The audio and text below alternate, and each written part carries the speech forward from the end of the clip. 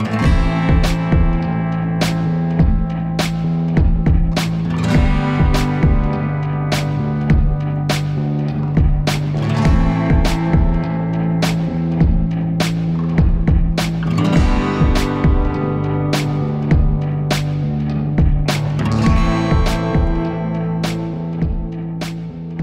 morning everyone, and welcome to a really unique place here in southern Utah. I'm just outside of the town of Hanksville, and the landscape here is just otherworldly.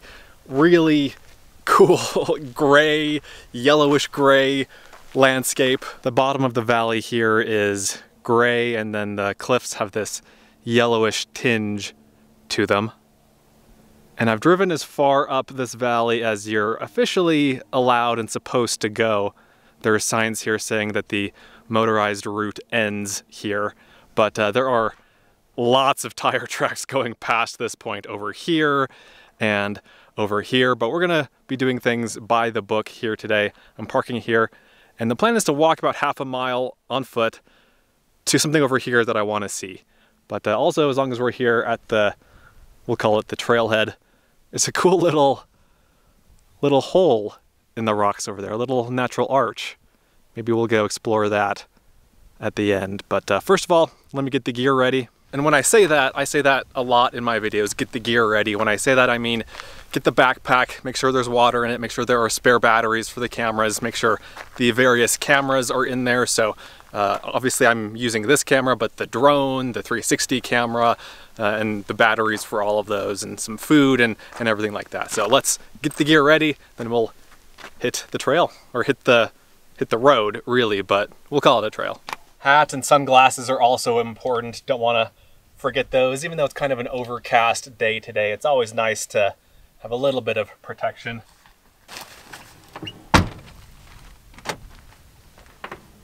All right, let's roll.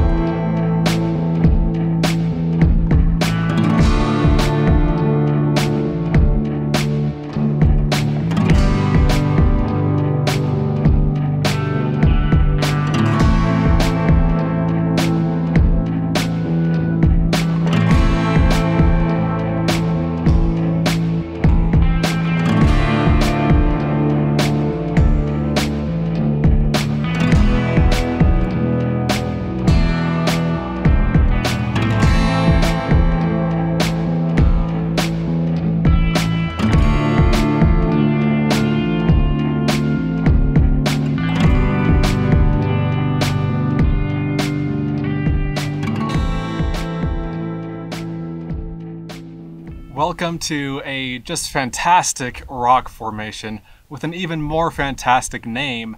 This is called the Angel of Death.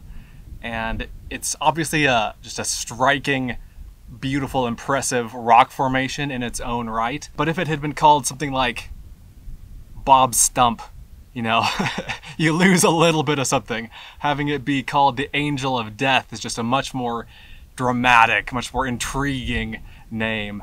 But I think it's appropriate. This gray rock that the pillar is made out of, if you can call it rock, it's called Mancos shale, and it's just very crumbly, very loose. But this has been climbed. You can see from here, and you could see it in the drone footage too, although the lighting is bad right now. Up at the top there are some slings or some webbing, some cord that that climbers have left as an anchor. And this rock, it isn't strong enough to hold bolts, which is what you would naturally put in rock like this, or, you know, solid rock that didn't have cracks in it.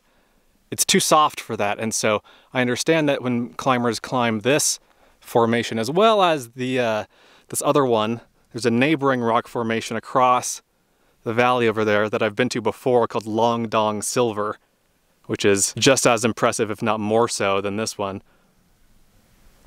They use nails, and not pitons, but nails, like 8-inch nails, and they just hammer them directly into the rock. And basically you pull up on those to make upward progress. What a pile.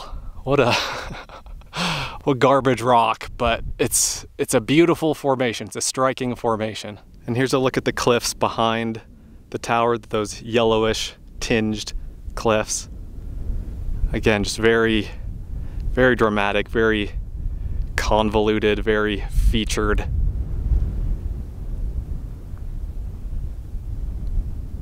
Very textured. Very impressive. And there's a zoomed in shot of Long Dong Silver over there. Again, that one is more well known. It is a bit more dramatic, but I went there probably, I don't know, 5 years ago, pretty early on in the channel. And so I do have a video of going over there. I should revisit it sometime, but today is not that day. I will put a link in the video description if you want to get a closer look at that guy. Really fun, really neat thing to see here, and great views. Got some mountain views, some snow-covered mountain views off in the distance. And I'm gonna head back to the trailhead. I want to go check out that little arch.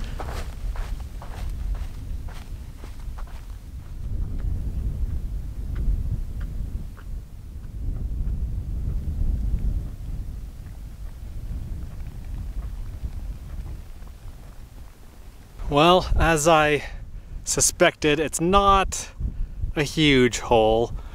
It's probably 3 feet across at its very widest, maybe 2 feet high. Still cool though.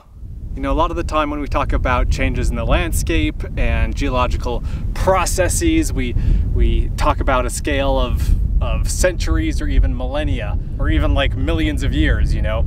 I think this one we can shorten that time scale a little bit. I think that if you were to check back in 10 years or even 5 years, you might find this hole here a little bit bigger. And as long as we've taken the time to get up here and brave the super loose scramble up this stuff, let's enjoy the view a little bit. We can see the Angel of Death right in the center there. And then over here, that's where I parked. So that's where we're headed next. I'm gonna drive back out to the highway, which is over here, and check this out. This is another impressive rock formation, which we'll have to save for another day. Gonna go back out to the highway, which is over here, and go this way, and then hang a right onto one of the more famous, well, onto a road that'll lead us to one of the more famous natural landmarks in this part of Utah.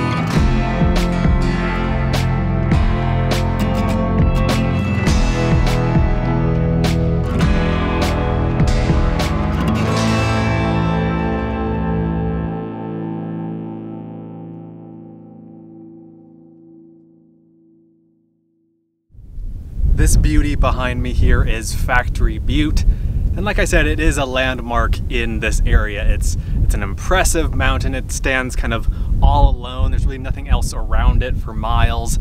And it's just a really beautiful area. Interesting gray badlands, similar to where we were earlier.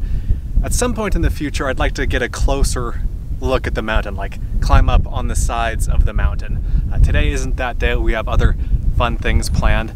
I've actually looked into climbing this, and it can be climbed, but it's apparently super difficult and pretty dangerous. I mean, you can see just how steep, if we zoom in a little bit, how steep-sided that dirt is that's below that cliff band at the top. And I've read a few trip reports of people climbing it, and they talk about how an ice axe is an essential piece of gear. Because that loose dirt is so steep, you need to have an ice axe or two, or some ice tools, like things you would use to climb a frozen waterfall or to climb a steep, snowy mountain. You need that to gain purchase on that stuff. So sounds pretty cool. I don't know if I'll make it to the top of the thing, but I'd like to at the very least get up there, you know. But again, that'll be a future video. For now, let's continue on past the mountain here, past Factory Butte. There are a lot of dirt roads in this area. There's good camping in this area. I'm gonna kind of go past Factory Butte and then hang a left, and there's a valley that I think I can see over in the distance here that I'm interested in exploring a little bit. Yeah, I think this red-sided valley that you can kind of see in the distance here, this is where we're headed next.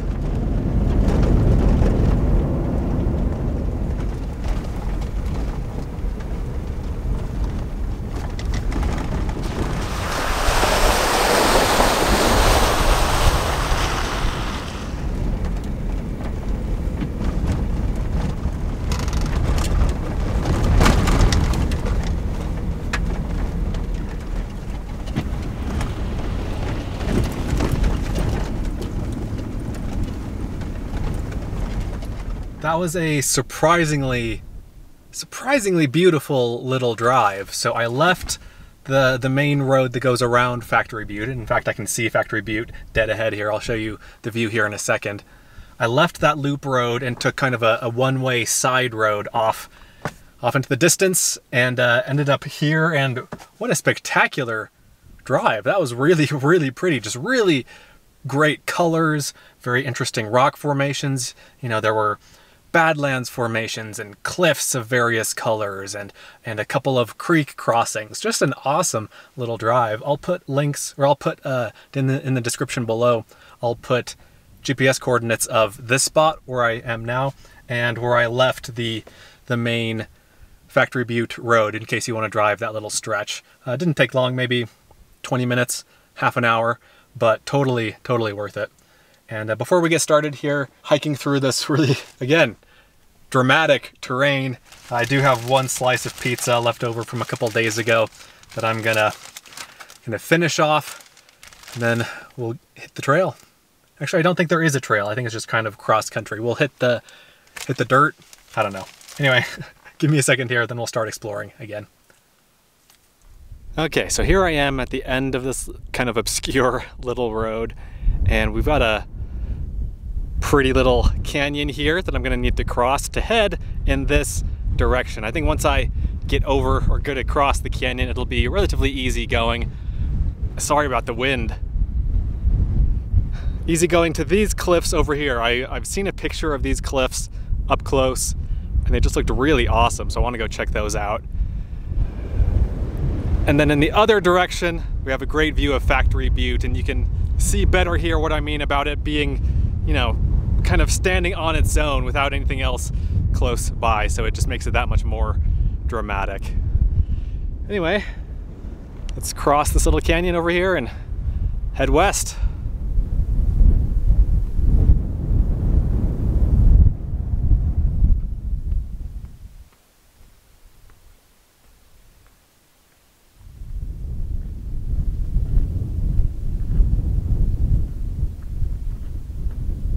Check this out. I was just walking along and noticed this. It looks like some sort of, I don't know, it looks like maybe an old volcanic vent, like an old steam vent, or maybe it's just a little dissolved limestone hole.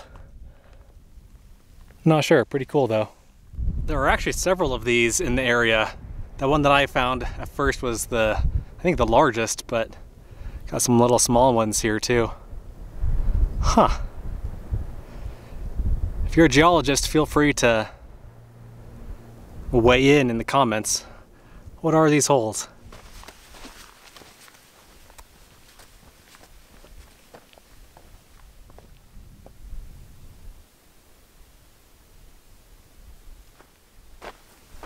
Well, after hiking for a few miles, I've made it.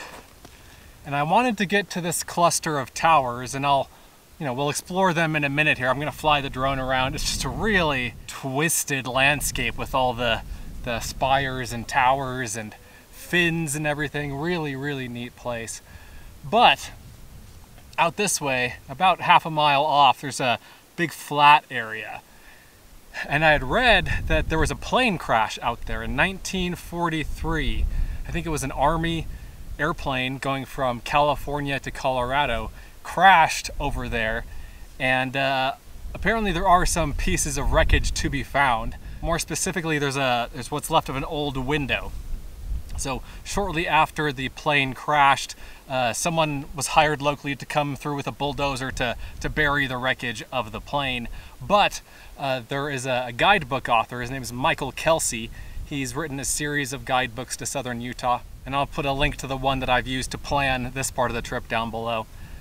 He found some pieces of that plane over there, and he took a picture, and it's included in his guidebook, of like a 1 foot by 2 foot window, like airplane window on the ground that's kind of shattered, but it was pretty cool, and I wanted to find it. He said it was 400 meters southeast of a little hill that's over there. I scoured that area, I wandered back and forth around that area, couldn't find the window. And so that would have been cool to see, but I'm glad I have this at least to focus on for now. So let's wander around a little bit and explore this kind of fantasy land of scary and whimsical rock formations.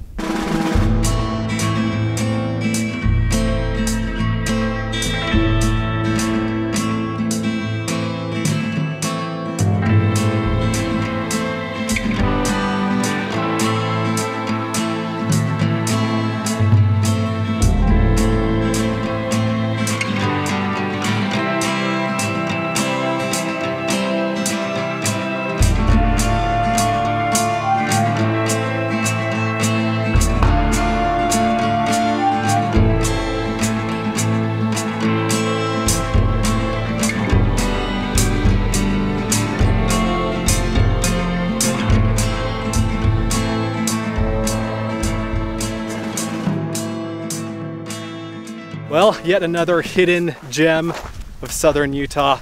These towers are obviously reminiscent of the Fisher Towers near Moab, if you've been there, or of the Mystery Towers in that same general area. I'll put a video down below. If you like this sort of thing, if you like these big skyscraper rocks, then I'll put a link to the Mystery Tower video that I did last year. This rock here is Entrada sandstone, which is the same sandstone as the Fisher Towers. There's a little tornado, like a little sand tornado, a dust devil right in front of me here that I just noticed. Right in front of Factory Butte here.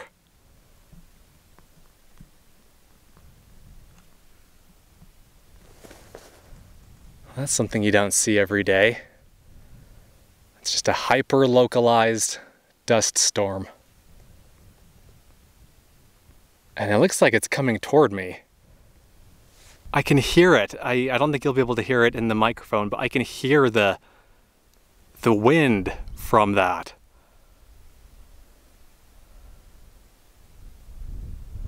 Wow. Anyway, like I was saying, I'll keep an eye on that. I'll let you know if it changes, or I'll show it to you again as I get closer to it. Really great under the radar area here. Takes a little bit of effort to get to, both in terms of driving and hiking, but totally worth it if you're into this sort of thing. And let me see, what time is it? It's 2:43. I have probably an hour and a half of hiking to do to get back to the car. And then I have several hours of driving to do to get to where I want to be tomorrow. I'm actually gonna go to a kind of a different region, a different part of southern Utah, and there's no direct route between here and there, so I have quite a bit of driving to do, and so I'll meet back up with you guys once I find a campsite tonight. The dust devil over here is dissipating a little bit, it looks like. Yeah, it's just kind of a hazy, yellowish, reddish tan cloud now. Looks like most of the power has gone out of it. That was a really, really neat thing that we were able to see. That's one of the joys of exploring this area. You never quite know what you're gonna get. Anyway, gonna head back to the car, drive several hours. I'll pull over and find a campsite once it's starting to get dark, so hopefully I'll be able to show it to you guys. I'll meet back up with you then. It's now several hours later, about 20 minutes before sunset, and I found a little campsite. It's just tucked back in the trees here. There's not much room for anything other than a car, but that's fine by me. All I need is room for the car tonight. Sleeping in your car is so great. You just pull up into a campsite and you're done. I love it. You might have to rearrange a couple of things. Like the only thing I did was move my backpack from the back to the front seat, and yeah, I'm ready to go for the night. I have a little view through the gap in the trees here at the mountain across the way, but mostly the trees block any kind of view, and again, that's fine for the night. I'm about half a mile from the main highway that goes through the area, so I can hear a little bit of road noise, but it's not too bad, and once I'm in the car for the night, I won't be able to hear it at all. So again, not a problem. But had a great time today. I hope you guys enjoyed the day's adventures. Also, Southern Utah never disappoints, and today was no exception. Let me know what you think. Let me know what your favorite part was. Let me know if you have any questions. I'll see you in the next one. Be sure to check out Adventure Know-How, my new site, where you can gain access to a map of all of my free campsites, plus monthly bonus videos that you won't find anywhere else. Learn more at adventureknowhow.com. And for links to everything else SUV RVing related, visit suvrving.com. Links to these sites and more will be in the video description.